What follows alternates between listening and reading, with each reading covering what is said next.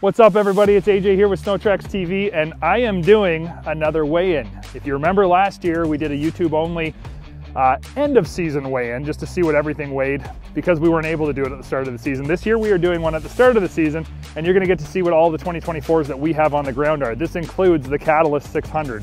This includes the new MXZ competition package with the turbo. It also includes the Polaris VR1 with the turbo, as well as about a dozen other sleds. So stay tuned. There's also going to be one real interesting one at the very end that we're going to show you. I think you're going to want to see that. But let's get on to wait. No, you know what? We're going to make you wait till the end to see the turbos.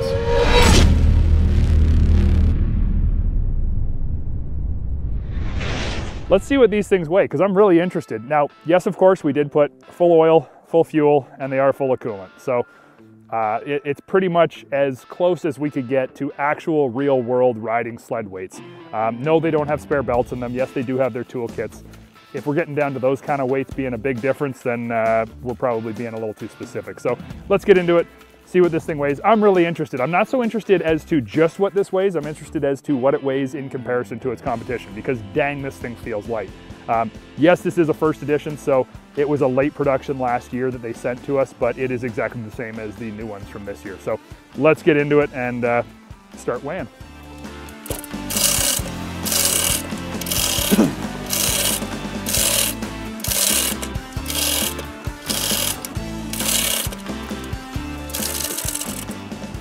Make sure we're off the ground. I'll take this chain off.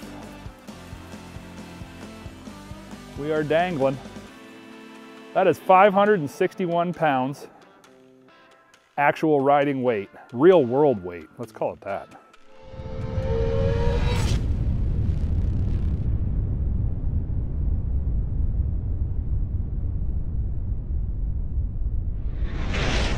So next up on the scales is the 24 MXZ XRS 129 600R. This does not have the 10.25 inch screen and it does not have smart shocks. So I would say that this is a pretty close comparison to the ZR Catalyst in almost every way, shape, and form. Not extra technology in any way. So this is gonna be interesting. Let me zero the scale and see where we get to. I'm excited about this one.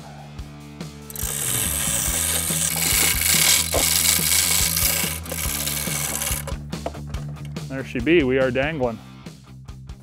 I am blown away. This thing is 574.5 pounds. Now, that's shocking because I thought that the Catalyst was going to be way lighter. I mean, that's less than 15 pounds. That's surprising. I know 15 pounds is a lot in the two-stroke market, but I thought that the Skidoo was a bit heavier than it actually is, especially with all the plastic work on it, extra body panels and whatnot. Skidoo's doing some good stuff. That's impressive that they're this light against the Catalyst. So let's pull in the 650 Indy. Let's see what it comes in at. I'm interested. This is good.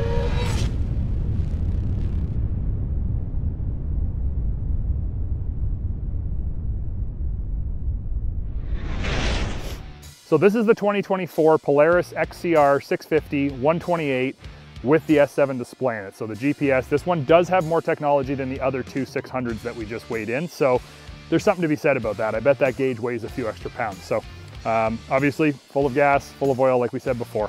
Let's see what this one weighs in at. I'm really interested to see because this is kind of the trifecta now. We're gonna see where everybody stacks up against one another. Let's get the weigh in. We'll zero this thing out. Here we go.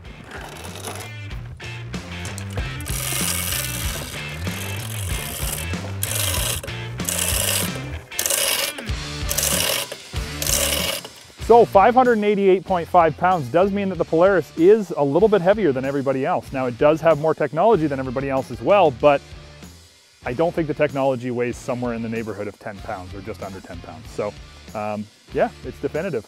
Polaris is the heaviest, Skidoo is the second, and Arctic Cat is the lightest.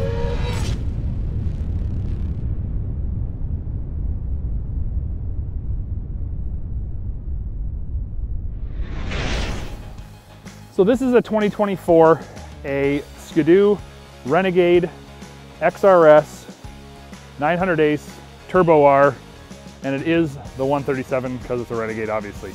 It has smart shocks, it has the 10.25 display. I think that this snowmobile is as loaded as you can get when it comes to a Renegade. This is all of it. So I'll be interested because the XRS MXZ was 574-ish, 574.5 in a 600. So yeah, you're going to a 137, you're going Renegade, but I mean, these two sleds almost look like siblings beside each other. Same paint scheme, same, you know, that way. Minus the 10.25 and the Smart Shocks. But let's see what a real 4-stroke and a little bit of track length actually costs you. And this sled does have an Ice Ripper 130, 137 as well. So yeah, kind of interesting. Some of these numbers, you know, you just never know. You read the brochures, but I mean, that's without fuel, oil, coolant. Well, I guess no oil, and well, yeah, engine oil in these ones, just not 2-stroke oil. Let's see what it comes in at. I zeroed it out. 635 pounds.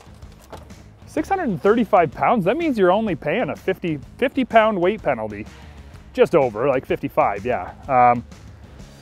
55 pounds, but you have to remember, if you took Smart Shocks off this and you took the 10.25 screen, and you took that 137 track and turned it into a 129, I don't know, I think that 50 pounds would probably drop down to about maybe 25. That means the Skidoo's building some dang light 4-strokes. That's shocking.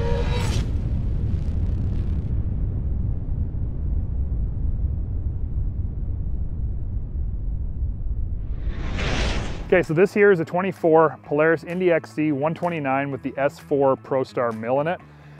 It does not have the 7S display. It's just got the old school PID display in it. And it has a Cobra on the back, not an Ice Cobra, so it's not pre-studded. Yeah, let's see what this weighs in comparison to the Skidoo. Well, and even the 650. I'll be interested to see. I did zero it out. 670 pounds. 670 pounds. Man.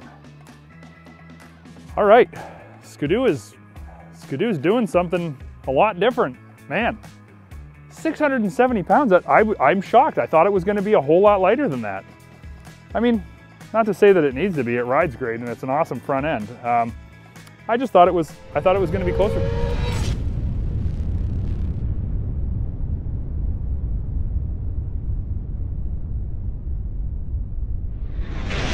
This sled right here is a little bit extra weight there. This is a 2024 Polaris Adventure 137 with the 650 engine in it. It does have the 7S display. It's got the piggyback shocks, and yes, it does have like the rear little storage bag that comes with it because that's as it's shipped. And it has the 2-up seat. I'm not really sure what we're gonna compare this to. It's just interesting to know what it weighs. So let's zero it out and put it in the air.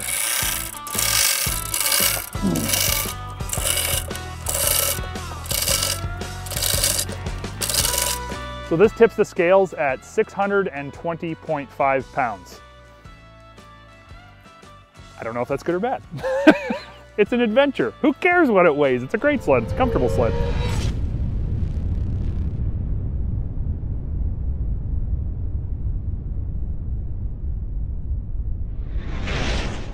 This is a 2024 Polaris Titan with the S4 motor in it.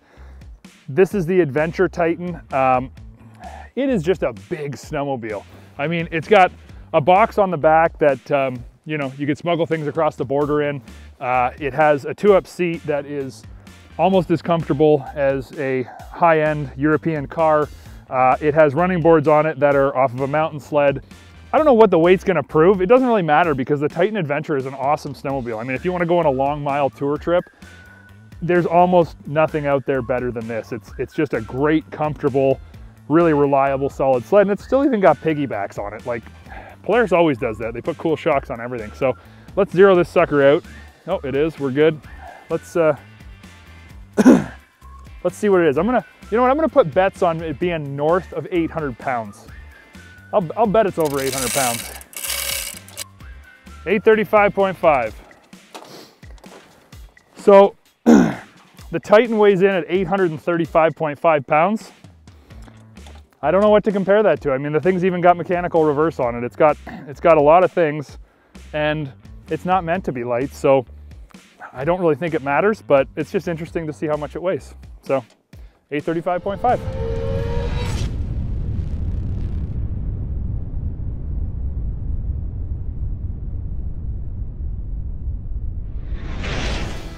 This here, 2024 Polaris VR1. This is the 137. It's the 850, it's not the turbo. And it does have the 7-inch display because it's the VR1, so you pretty much only get it one way. Yeah, let's lift this thing up and see what it weighs. It's this is a great snowmobile. Zero that one out.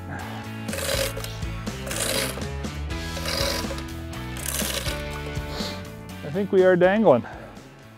So the VR1 850 non-turbo weighs in at 581 pounds. Yeah, I don't have another 850 right now to compare it against, so that's the numbers.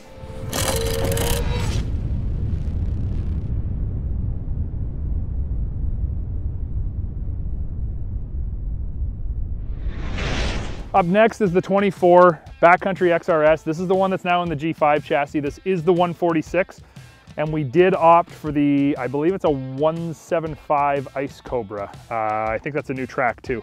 Yes, it does have the 10.25-inch display. No, it does not have smart shocks because it is a backcountry.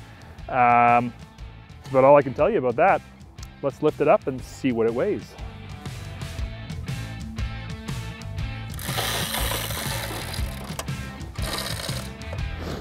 And we're dangling. Let's get these chains off there. So the Backcountry XRS 146 comes in at 577.5, which actually is pretty impressive considering the fact that this is a 146 and it has an Ice Cobra, the larger 1.75 Ice Cobra. That's pretty cool. And it's got a 10.25-inch display. So far today, this is the lightest 850.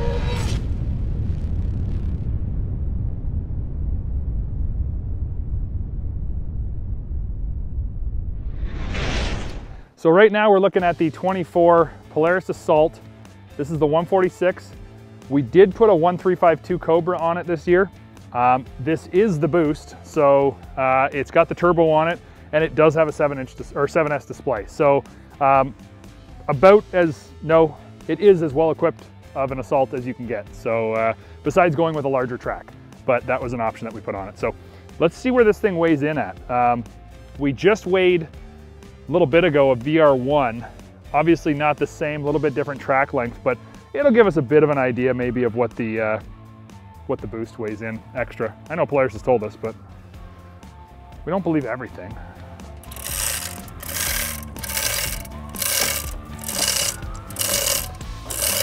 So the Assault weighs in at 604 pounds. I mean, if you want to compare this to the VR1, which really is no comparison because it's a longer track, it's got the turbo, all of those things, it's just over 20 pounds heavier. Really not that bad considering that we went to such a larger track over the VR1. So pretty interesting. 604 pounds, that's what it is. So something interesting to note is if you want to take a Backcountry XRS that we just weighed, that mint colored one in orange, it's a 146, it's an 850, it's not a turbo, but it does have an ice ripper on it. This is an Assault, so you're talking similar sled, you know, comparable obviously, 146 as well. But it does have the Boost in it. This does have the big screen, so did our Backcountry. You're looking at about a 30-pound penalty to go to this Assault with the Boost on it over that one. Now, you're talking a completely different category of engine as well. So I'll be interested to see what a Backcountry XRS with a turbo in it weighs in at, but I guess we'll just have to wait and see on that one, won't we?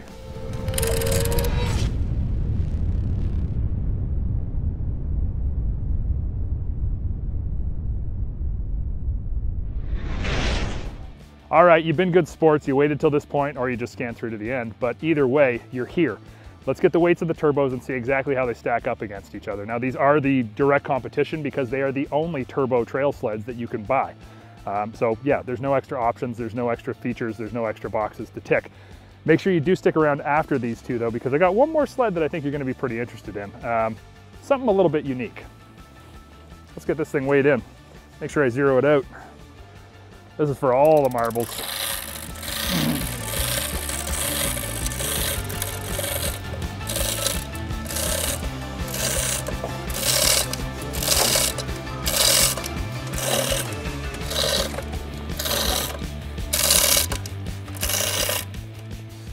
So the MXZ XRS with the Turbo R850 is 614 pounds.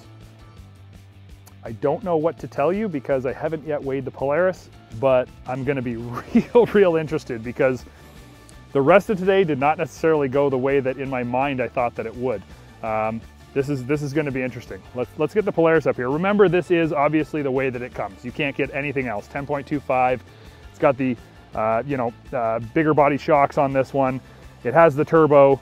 It has obviously the methanol tank on the back. So it's just the way that it is. Oh, and it doesn't have a studded track because the competition package doesn't come with one. This track is built for higher speed and you got to stud the thing if you want studs in it. So no ice ripper on this one, but the Polaris might have an ice ripper. Let's find out.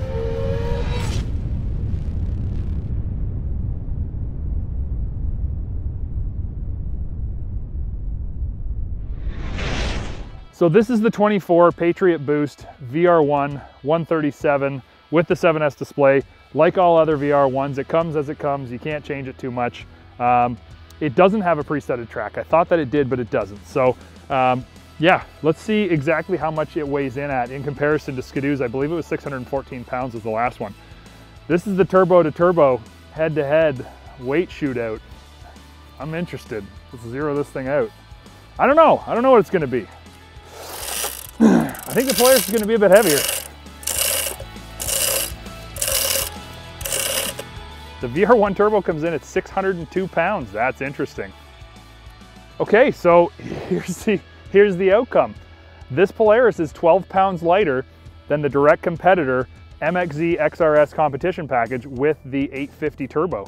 And maybe that's because it's got the methanol tank on the back that you got to fill up. Maybe that thing's, I'd be interested to pull that off. We're not going to see exactly how much it weighs. But even if you do have to take that off, you still don't get the performance if you take it off. So at the end of the day, the Polaris is 12 pounds lighter and you can't argue that. That's just fact. And this thing is topped up with fuel and oil. Don't worry, we've done that as well as coolant. So an interesting day. Polaris was overall heavier in most other categories.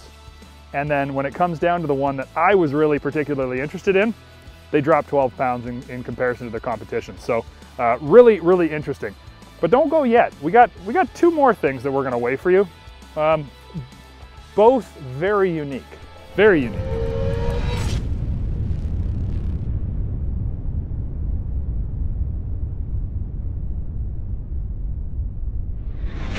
So this beautiful snowmobile right here, I mean, this absolute just weapon of a snowmobile is a 2000, it is actually the year 2000, Skidoo Touring E 380 fan. It has electric start, it has a 2-up seat, it has steel skis, and no, it does not have a touch screen. It barely has electronics. It has 2,700 kilometers on it, which is under 2,000 miles. It has a full tank of oil. Does it have a full tank of gas? I'm not sure. The gas gauge on it is broken because it's mechanical and it's completely hazed over. In fact, it doesn't even have the little floater on it because it's broken. So we're just gonna weigh this for the interest of it.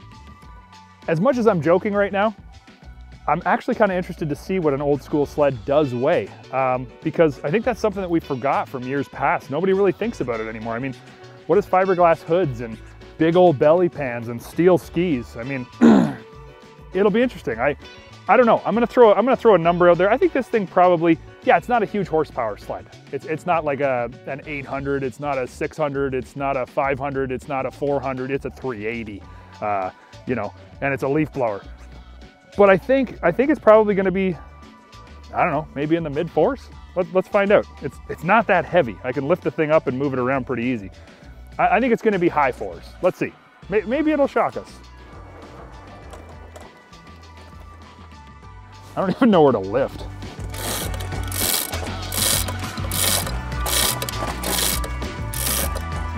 Oh, it's coming up. We're dangling.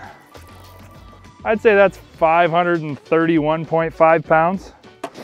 It's got steel skis. When I change these to plastic Kimpex skis, probably lose 100 pounds. Put a new snow flap on it because this one got chewed. It is pre-studded track too. By pre-studded, I mean studded by the guy who owned it before me. Oh, it's got a spare belt in it too. So with all those things considered, I'd say it probably weighs somewhere around the 360 range. Drop about 200 pounds, 180 pounds there, no problem. It's a weapon.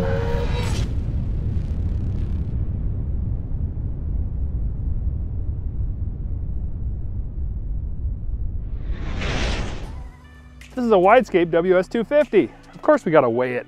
I'm stoked to ride it this winter. I don't even know where to lift from. I guess we go different. I mean, it's a Widescape. It is different. Let's lift it differently. If I can get this. Okay, time to weigh the Widescape. I don't know, 200 pounds, maybe. Maybe it's less than 200 pounds. I know they've already told us, but I can't remember exactly. I think it's gonna be super light. Put your guess up on screen. If you get it right, you win the internet today.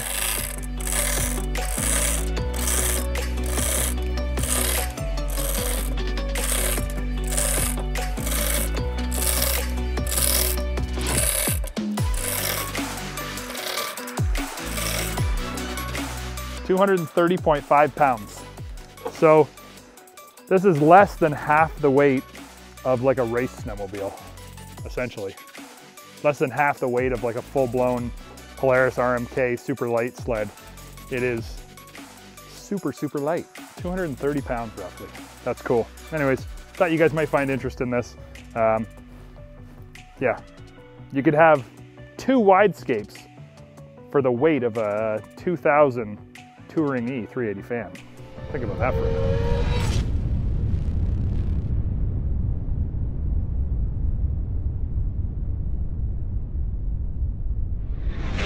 I hope that you guys enjoyed this. We're gonna try to weigh stuff every year, give you the actual fact. I'm not saying that manufacturers don't tell the right weights, but they only tell us the dry weights. And the important stuff is weighing a vehicle as you ride it, because that's really what you're gonna feel when you're going down the trail. Sure, you might burn through a tank of fuel and it's gonna change a bit, but nobody goes out and rides a sled from a quarter tank of gas all day long. So we gotta weigh these things full of oil, full of fuel, full of coolant, and full of battery acid. That's just the way that we gotta do it. And I hope this was interesting. You know, if you want us to do this differently, if you think there's a better idea, if you'd like to see something a little bit different, just let us know down in the comments section. We read this stuff and we'll try to put it into action, but this is something we want to start doing every year again. SnowTrax used to do it. CJ Ramstead was always a proponent of doing this, and he pushed us to do it every single year. So I think it's something that we're going to bring back in his memory and continue to do, because real world sled weights, well, they're important.